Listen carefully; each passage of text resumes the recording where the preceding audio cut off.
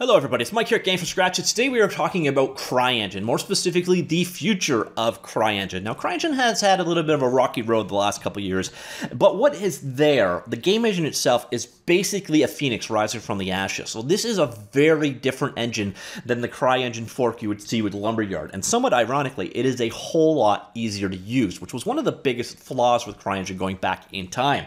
Now at GDC, they showcased Neon Noir, which is actually the video you're seeing running in the background. Now, what's impressive here is this is real-time ray tracing without dedicated hardware. This is actually running on an AMD Vega, and it shows or showcases the future of what CryEngine is going to be able to do with ray trace reflections that don't require dedicated RTX hardware.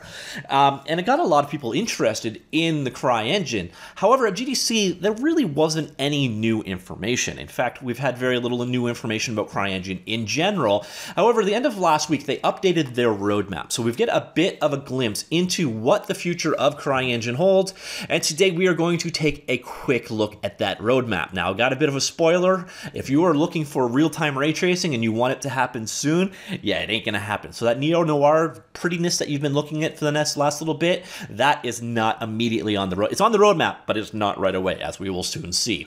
So they did a blog post up, announced that the new roadmap is out there, trying to show maximum transparency for what is going on, development strategies, and how things are coming, where the engine is going to be evolved. It is broken into planned features for 5.6 that are coming this summer, 5.7 which is coming in spring of 2020, and then the long-term R&D stuff that they're working on.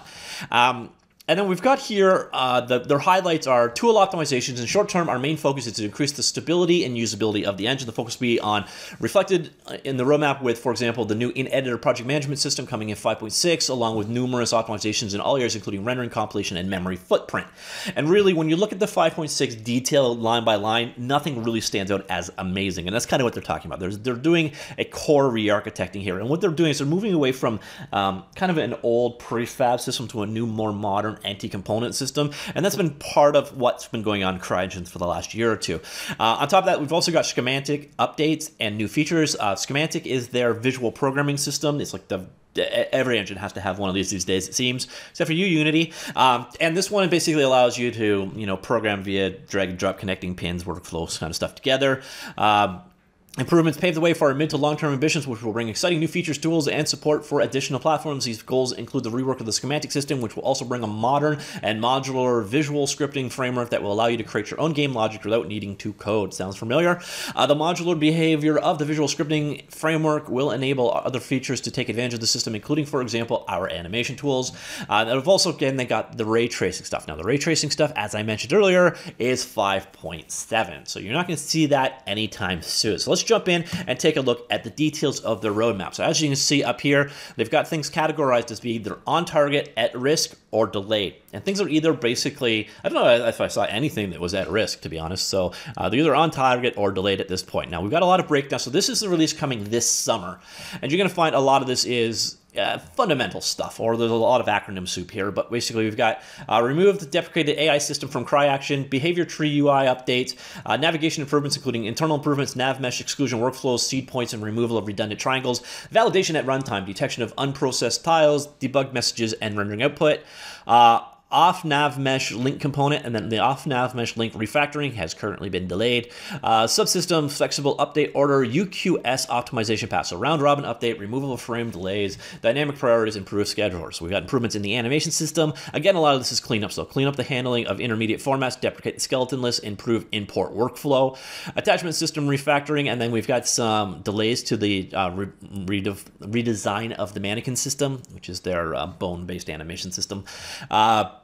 Audio, we have audio component improvements, Fmod Studio localization, improved audio memory debugging, integration of CRI ADX middleware, localization for port audio, playback of events in ACE Editor, real-time ACE editing feedback, and streaming for Fmod Studio all coming. So audio is getting some nice love in 5.6. The core parts of it are CMake improvements, compilation optimizations, Discord platform plugin, low-level profiling system cleanup, memory footprint reduction, various CPU optimizations. Under the graphics side, yes, no ray tracing.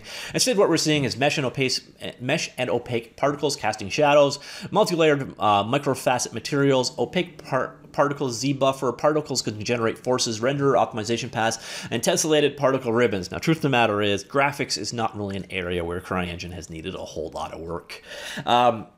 CryPhysics update, usability improvements, extended and improved documentations, improvements to the physics integration, physics-aware full-body IK for ragdolls, pressurized closed buoyant cloth, and skinned ropes and ropes built from CGF meshes. So definitely some nice improvements on the physics side. And finally, we have Sandbox. Sandbox is the name for their editing environment, the world editor, where everything is kind of tied together. Asset editing workflow improvements, in-editor project management, which is their big new marquee feature. Migration of prefabs to the asset system. Now, again, that is a big part of it behind the scenes. They moved to an entity component asset-based system on the back end, so you're seeing a lot of the prefab, their existing legacy stuff being refactored out or removed. Source control, we got Perforce plugin, common source control framework, and integration with asset browser, and then they updated to Qt 5.12, which is their UI layer that they use for the engine itself. And you will see here that is summer of 2019. Now, when we fast forward a little bit to the spring of next year, there are more new features coming. So we got further AI deprecations, off-nav mesh improvements. This is, I think, oh, no idea. Visual scripting-based asset behaviors. Under animations, we have animation entity components, update and review animation-related components.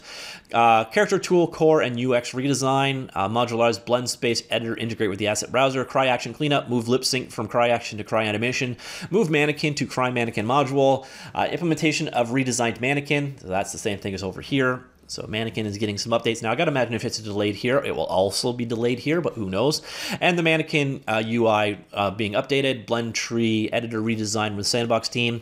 Audio, we have ACE auditioning, ACE source control integration, audio undo functionality, audio spectrum retrieval from Fmod Studio, multi-listener support, and support for Miles sound system. And then the core, we got some really big ticket items here, such as Android support, which is definitely something that they need. C++ 17 support, generic area system, generic database system, generic message system, generic reflection system, input improvements, add GUI in Sandbox to manage action maps, database-based input mapping, integration with scripting, job system, modernization and optimization, Oculus Quest support, refactored entity component, resource manager, visual scripting integration. This is the schematic redesign, so animation graphs, entity scripts, level scripts. Under the graphics category, we have area light improvements, custom displacement brushes for terrain sculpting, full DX12 and Vulkan support in the Sandbox, improved multiple view rendering in the Sandbox, LOD Baker, opaque particles using deferred lighting, optimized dynamic instancing, SVOGI cleanup and refactoring, and then finally SVOGI or global illumination ray trace support. So that is the ray tracing they showcased in the Neon Noir video we saw bits of earlier. Then we have under physics, advanced physics entity component, breakable objects cleanup, move from CryAction to separate module, improve usability and ease of setup. CryPhysics usability improvements, further physics development, and then in the Sandbox, we are going to have a tagging system for the asset pipeline. Create object cleanup, Git integration fully implemented, and multi-viewport support. So those are the next two major versions of CryEngine, both summer of 2019 and then spring of 2020. And then we get into the future stuff. I'm not going to cover this in any detail because this is, who knows when this is. So this is kind of pie in the sky stuff that they'd like to add. But we will at least go through all of it. Ooh, not a whole lot. Oh, there's a ton there. All right. So this is kind of where they're planning to go eventually. DX12 on Xbox. I'm surprised that one would take so long. But you see, there's a lot more in the works for quite a ways away. But I'll do videos to this kind of stuff as it gets much closer, because again, this stuff could be 2 to 3 to 4 years out to never. But their C++ stuff, or their C# stuff, is definitely improving. That's one of the major things that happened with CryEngine 5.6 is they moved to C# as one of the programming language options.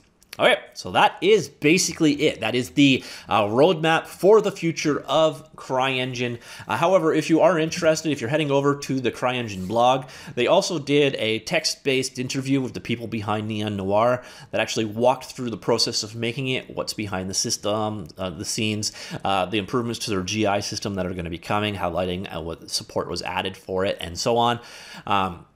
So if you're interested in learning more about the ray trace CryEngine that we're not going to have access to until spring of 2020, there is this interview as well. It's a good read from a technical perspective anyways. And that is it. That is the future of CryEngine. It's definitely worth checking out. It's an engine that's changed a whole lot. It's a lot more friendly, but then again, it also has a hell of a lot more competition in the fact that Unity and Unreal and Godot are doing all the things that they're doing, and then of course it's got to compete with a sibling in the form of Lumberyard. Although, as I mentioned earlier on, I find CryEngine so much easier to get up and started with than Lumberyard. And let me know if you guys are interested in any CryEngine content. Basically, mostly like a here's how you get started kind of tutorial, or even just like a hands-on style video. Let me know of your interest or lack thereof in the comments down below, and I will talk to you all later. Goodbye.